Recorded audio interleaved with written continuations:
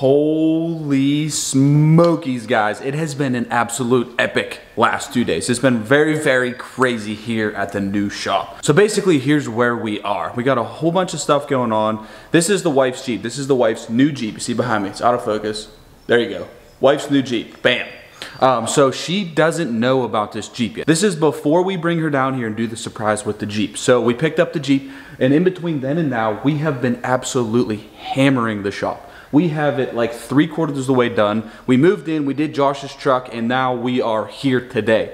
So I'm not gonna post this obviously before we do the surprise video. This will come after the surprise video. So if you guys didn't check out the surprise video, it'll be right here. But anyways, you guys will see tomorrow in the video that the Jeep came from auction. My dealer found me the Jeep at the auction. They purchased it for me. They got it to the dealership. I went and I picked it up. They went over it. They did their whole thing with it. They put fresh inspection on it. I think they did rear brakes, some stupid little stuff like that. But they haven't like detailed the vehicle. So the vehicle is absolutely trashed. It is literally what it looked like when whoever the first owner had it, traded it in, went to the auction, went to the dealer. Now I have it. They were gonna perform all this work for us, but I didn't want to wait for that to happen. I wanted the Jeep now so we can surprise Theresa now. So basically, I don't want to give her a dirty, traded in old Jeep. You know what I'm saying? So I'm going to detail, that's what we're doing today. We're detailing my wife's Jeep. Because how can you do a surprise with a dirty vehicle? All right, so for the exterior of the Jeep, it's really not that bad. Glad it's white because if it was black, we would be in some serious trouble. It's just the basic dirt. It looks like the Jeep was honestly never washed because in all of like the cracks and crevices, like in the seams and stuff, there's just an abundance of dirt. And also on the front grille here, there is, it looks like the grille, I don't know if this is factory or aftermarket. The actual expanded metal part, it like rusted, and then the rust rain water kind of like rolled down and like stained the front here. So we got to take care of that. So moving under the hood, it actually looks like this Jeep has never been cleaned in its 4 years of existence underneath of this hood. It doesn't look like they like really took the Jeep off-roading. It just has some basic road dust on there and will clean up fairly easy. But other than that, not too bad under the hood.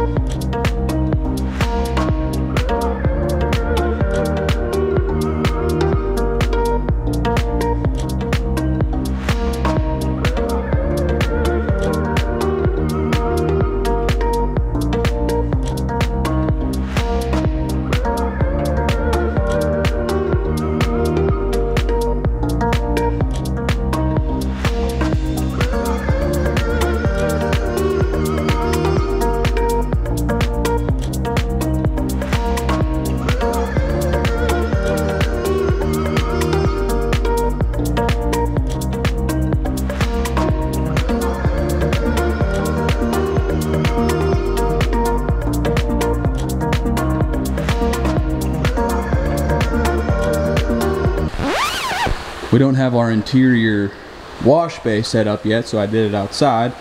And of course, a storm rolls in. And it's raining pretty good.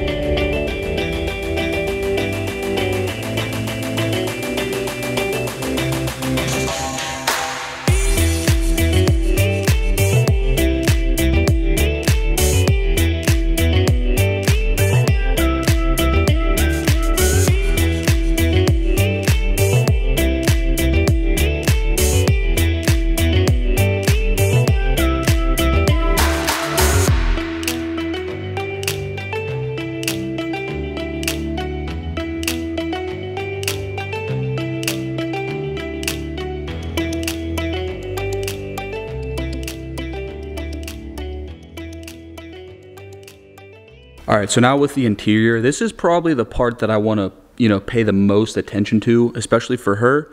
So it's not horrible inside, but it does need a serious detail. This is just straight how it was from whoever traded it in, straight to the auction, straight to me. So here you go. But there's no stains in the carpet, there's not any stains on the floor mats, so there's not going to be real time-consuming parts to the interior. But the back, there is some sand in here, so whoever had this before took it to the beach and then brought some sand back home with them. But that's usually, you know, how it goes when you take your vehicle to the beach.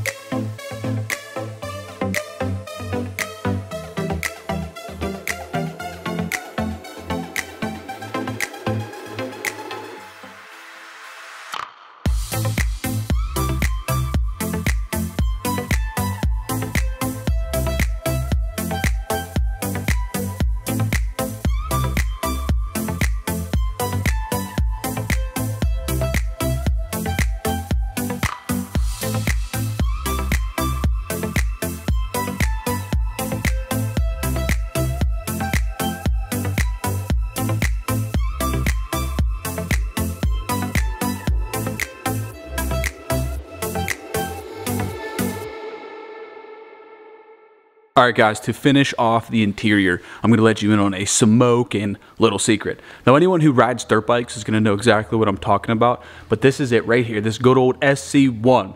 So you just give this a spray all over everything that's kind of could use it. It can go kind of on everything. I've been using this on my vehicle since literally I could drive, and I've never had any issues. Now what I normally do is I just give it a light spray. Light mist all over. Don't spray it on there like you're spraying your old YZ250. You know, give it just a nice little spritz. Let it sit for just a second. You know, they recommend like 60 seconds or whatever, but you know, then just give it a nice wipe down, even it out, and it'll make your dash and interior look amazing.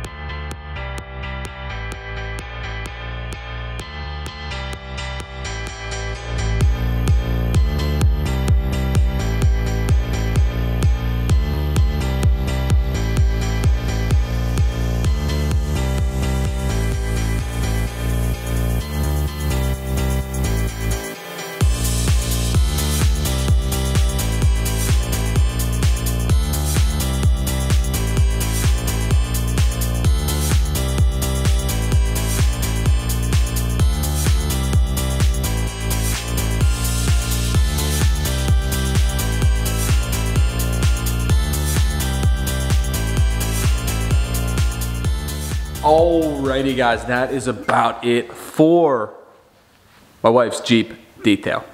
The car wasn't that dirty, so it was kind of easy, but there you go. There it is behind you. I just did a little overview for you to see it, check it out. So now what I have to do is I have to get it out of here. I have to get it to my pap's house. I'm storing it there. I stored it there for the past night, just in case my wife and I were to stop down here and there'd just be a Jeep chilling in the garage, you know. So we're done, you know, hiding it from her. We're gonna show her tomorrow.